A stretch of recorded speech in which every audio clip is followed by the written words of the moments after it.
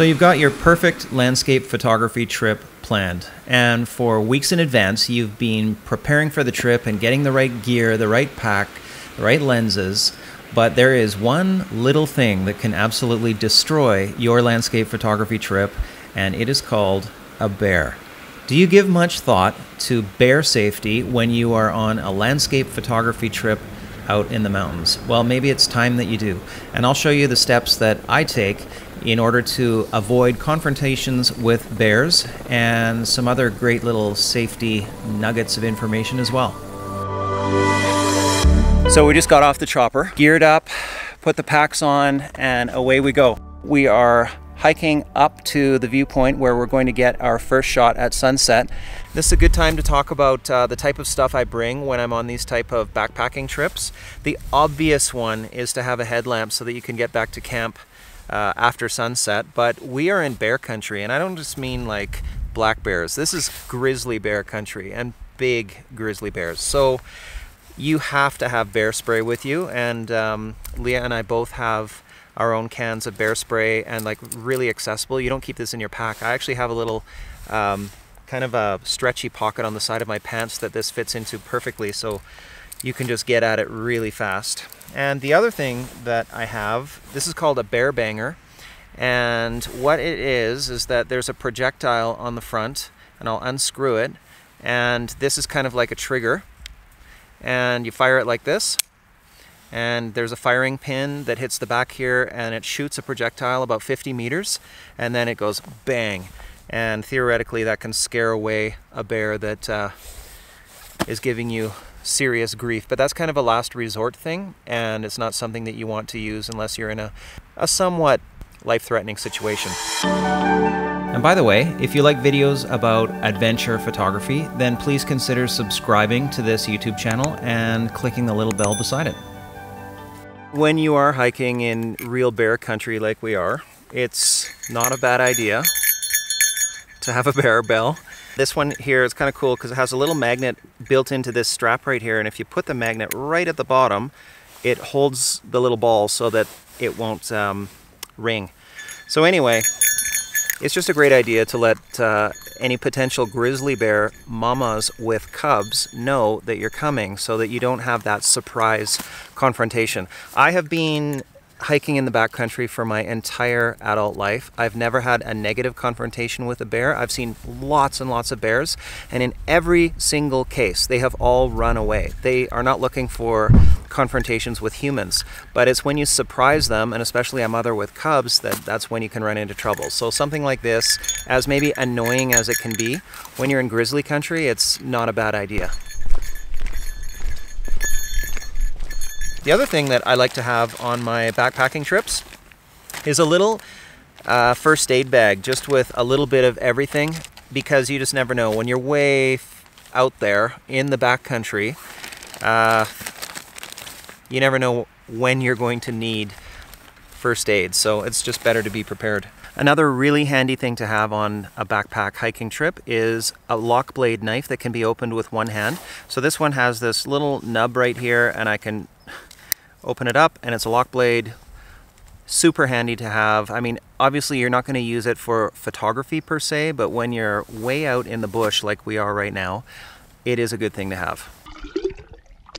And then that brings me, of course, to water. So when you're hiking really long distances, you need a lot of water with you, but the downside of that is that water is just so heavy. So the workaround is to carry a bottle that has built-in filtration, so you can just grab water out of a stream or out of a lake. This one that I'm using is made by Life Straw, and it's got the filter that goes down inside of it, like that. And when you want to actually drink from it, you pop this little thing up, and then you suck the water out.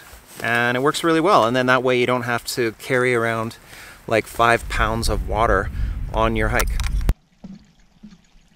So those are the basic essentials. Obviously the other thing is rain gear. Like today it was sunny and then it was cloudy, so you got to have full rain gear, pants and jacket. Then be prepared for cold. I brought along my like a wool cap, a toque, and even though it's nice and warm right now, it gets cold. These are the mountains, and it's just so unpredictable.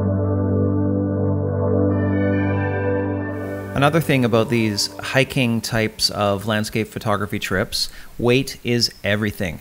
So I look for gear that weighs the least amount. Starting with my tripod, I make sure that the tripod that I use for landscape photography is a carbon fiber tripod, and that the tripod head is as lightweight as possible.